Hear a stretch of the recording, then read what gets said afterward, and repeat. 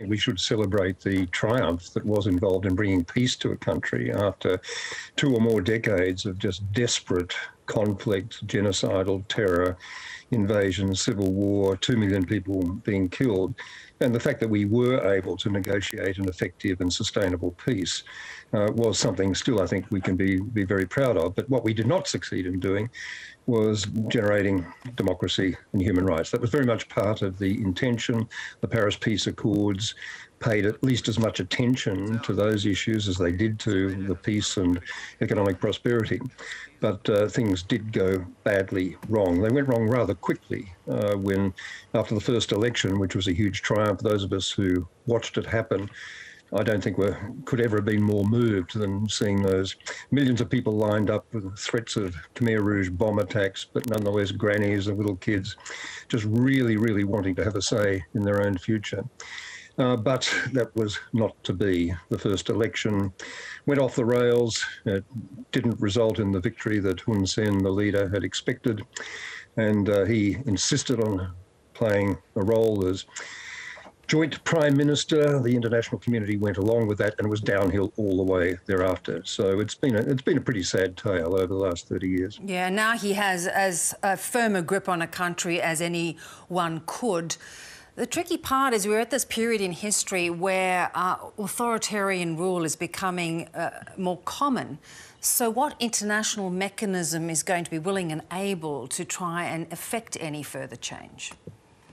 Well, it's pretty obvious the Security Council of the United Nations is dysfunctional, completely jammed now with mutual vetoes from Russia and China, and none of that sense of optimism that there was in those early Cold War years. It's pretty obvious that ASEAN, the regional organisation, is a bit of a bust when it comes to applying any kind of effective discipline to its own members, as we've seen over Myanmar.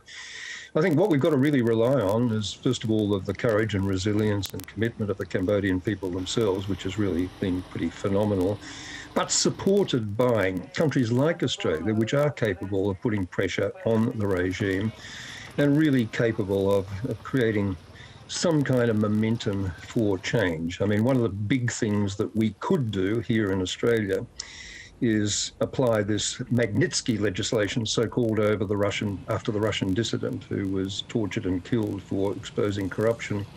It's legislation that is in place in the United Kingdom, in the United States and Canada, and the government here has said that they're going to be willing to enact that in the next few months.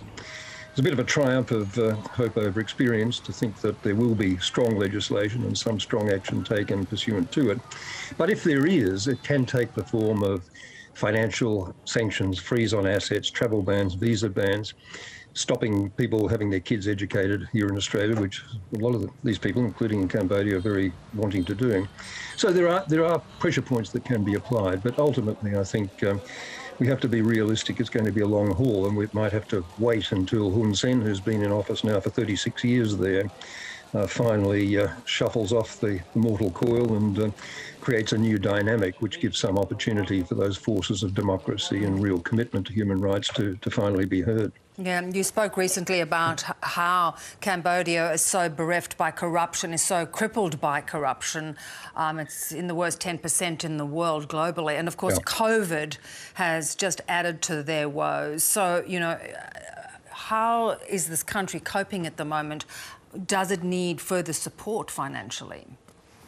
Yes, it does, of course, from the community through traditional aid, vaccine support for COVID, and just general support for decent infrastructure development. I mean, Cambodia is very reliant on China for support, and for all practical purposes, Cambodia is a bit of a wholly owned subsidiary of China, I have to say, and they have benefited economically.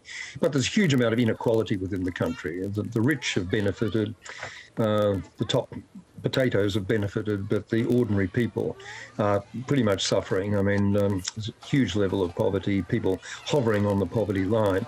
And the corruption, as you say, is absolutely endemic in the country. So again, it's a matter of a lot of international pressure, I think, needing to be applied.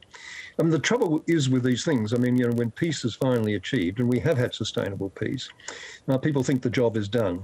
But it's not over when it's over. You've really got to stay there for the long haul and create the conditions for decency in governance. And that does mean sustained pressure from the wider international community. And I think Australia does have a particular obligation, given the role that we played in generating the initial success of the peace talks, to apply that pressure in a way that really will make a difference.